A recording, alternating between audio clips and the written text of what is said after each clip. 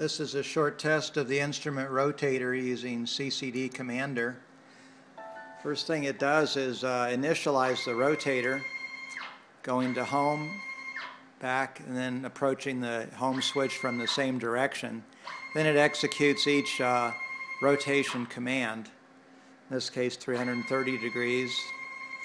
Next one is 179 degrees. The load on this is about 18 pounds with the guide camera.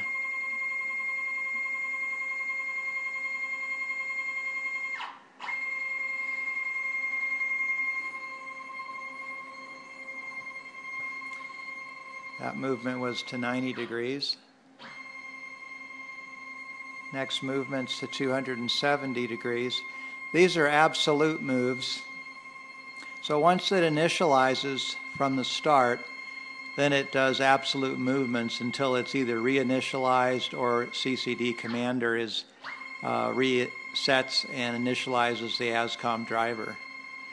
Going to 185 degrees, and then I think back to 0 degrees.